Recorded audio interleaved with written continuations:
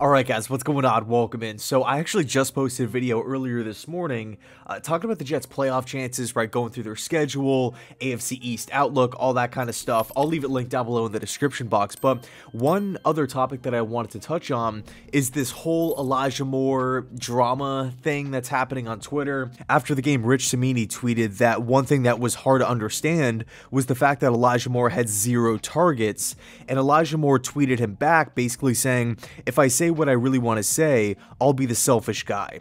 We're winning, grateful, huge blessing, all I ever wanted.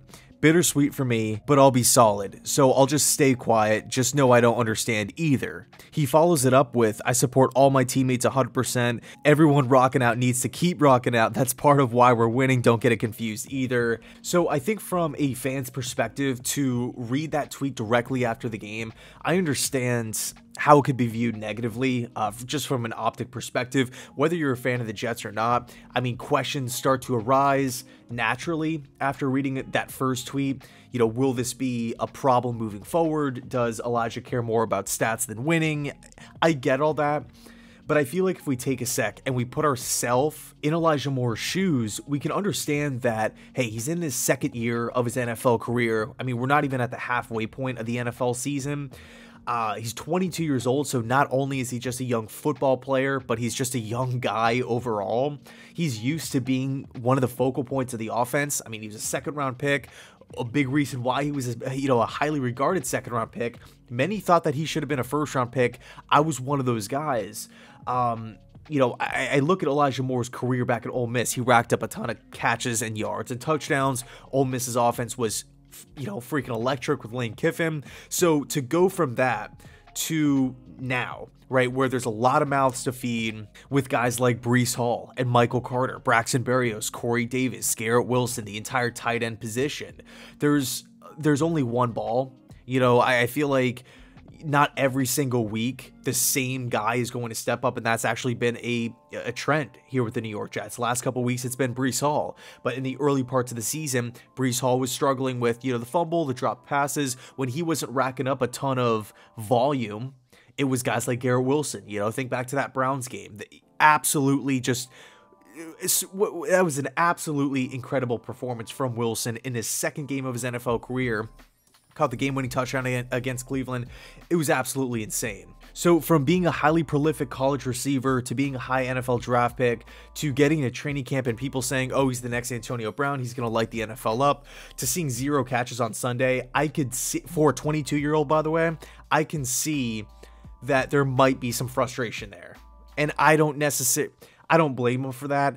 Is it the best thing to tweet that out? Probably not, but you know what? He was mature enough to tweet out a second thing, kind of clarifying it, saying he supports the win, he supports the teammates, everything like that. In fact, my buddy Ben actually had a really, really good point where he said it's week 6. Let's revisit it later. The Jets will need everyone at some point. That's the reality of being on a team with a lot of weapons. Not everybody can be Devontae Adams with Green Bay. A year ago, not everybody can be Stephon Diggs in Buffalo, right? Where you are that good to where you are separating yourself from good wide receivers on your football team as well. You look at teams like the Kansas City Chiefs, it's now a multitude of different guys getting involved throughout the years of the Pittsburgh Steelers with Claypool, Deontay Johnson, now George Pickens to that list. Really, Pittsburgh has done a great job of getting production from numerous wide receivers in the same year. Juju Smith-Schuster, the list goes on and on with Pittsburgh.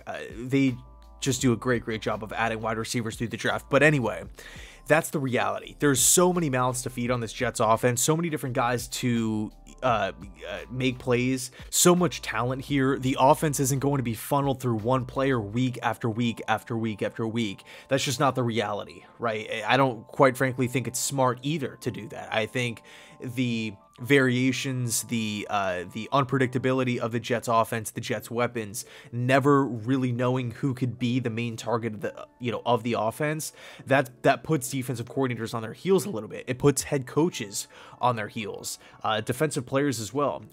Are they second guessing? Who do you have to watch out for? Who are you scheming against? Stuff like that. So I understand the frustration from Elijah Moore. If this continues on, You know, if it's week 10 and Elijah Moore has seen 5 targets from now and then, yeah, it'll probably be a pretty big issue.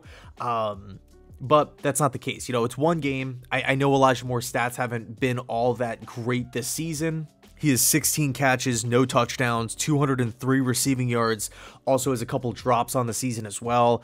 But look, I mean, we're 6 games through the NFL season. I'm not writing off Elijah Moore. I'm not going to sit here and say, oh, he's a head case or he's a problem or anything like that. You know, again, if it continues on week 13, week 14, yeah, it'll probably be an issue. But, you know, I'm not at that point now, right? By no means. So anyway, let's enjoy the win. Jets beat the Green Bay Packers by 3 possessions here, 27-10. Crazy stuff. Broncos next week. Thanks so much for watching. I appreciate it. And as always, go Jets.